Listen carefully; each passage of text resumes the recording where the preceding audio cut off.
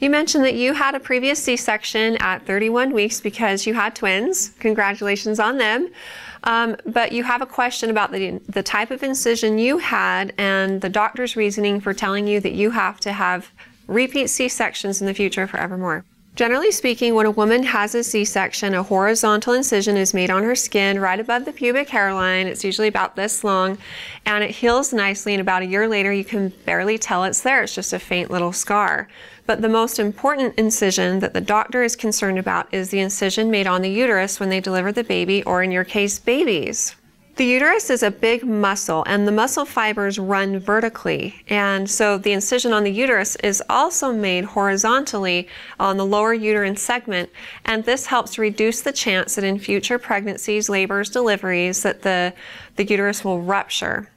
Think of making an incision on the uterus, stitching it up. It heals nicely, but it is going to be a weak point forevermore. And similar to if I made an incision down my bicep and stitched it up and it healed, but then I started lifting super heavy weight, there's the potential for it to burst or rupture. And when a uterine rupture happens, it is potentially life-threatening to a mother and a baby. So this is the risk that exists for anyone who's attempting a vaginal birth after a C-section or a VBAC. Now, in your case, you mentioned that you had a classical incision, and this is where the incision on the uterus goes up and down. And so an incision that goes with the grain of the muscle fiber increases a woman's chance of having a uterine rupture. So for this reason, women who have classical incisions should not attempt a VBAC in the future. The risk is too high for her and her baby.